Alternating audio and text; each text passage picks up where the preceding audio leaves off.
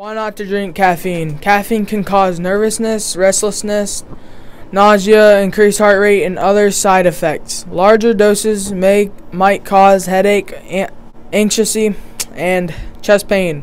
Caffeine is likely unsafe when used in very high doses. It can cause irregular heartbeats and even death. Who am I here with today? Mrs. Mayday. Okay. Do you drink caffeine? I'm a teacher. Of course I drink caffeine. It's bad for you. I know. It's a terrible habit. I should really cut out the Rooster Joe's and McDonald's. Okay. Who am I here with today? The president, Jamal Adams. Alright. Do you drink caffeine? Not really. Good. It's bad for you. Oh yeah, how's it bad for you? First of all, you could die. What? Yep. Too much of it could. How do you feel about Bro, it? I should really cut back on drinking Mountain Dew then, shouldn't I?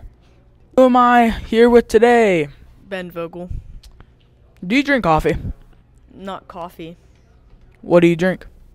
Just a little bit of pop and water. Good. Stay away from caffeine. Okay, will do. You want to know why? Why?